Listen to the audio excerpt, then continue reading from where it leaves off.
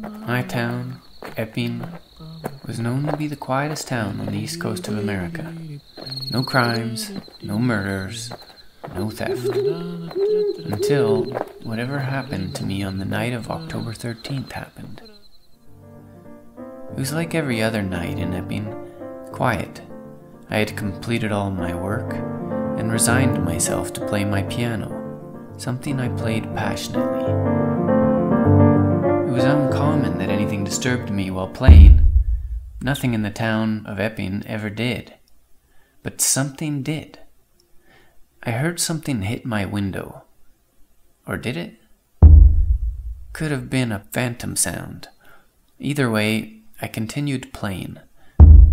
When I heard the sound again, after that, I knew it was real.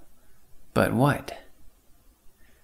After a couple of moments of staring at the window, I realized that it was a ball bouncing on my window. The strangeness of it all lured me towards the window. What on earth was it? My stomach dropped to the floor when I saw what was doing that. It was a creepy, deranged-looking man who was staring back at me, knocking on the glass now that he had seen me. After my initial shock, I snapped back into my senses and decided to go lock the main door. Luckily, he hadn't gotten there yet. When I got back to the window, the man wasn't there anymore. I was feeling incredibly unsafe and had nothing to protect myself with. I scrambled up the staircase to make sure everything upstairs was locked. I then called 911 and explained my situation to them. Even they were skeptical, but agreed to send a patrol over. When I was just about to finish up, I heard the piano playing downstairs. I was in immense danger and was frozen. I knew the cops in Epping took the time to respond to calls because they were not used to this. When the piano stopped playing, I knew he was coming for me. I had to hide out until the cops got there. I climbed into a locker and locked myself in.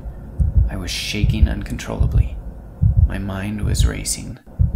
I was hoping he wouldn't come here. My worst fears had come true. The man had walked into the room and was scanning it. He began searching the room and even played with the lights. The light went off for a brief moment, and after that was when I thought my life would end. He looked straight at me and even sniffed.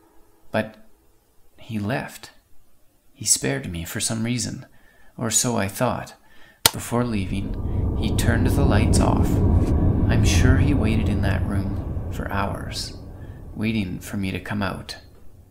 Thank God I never did.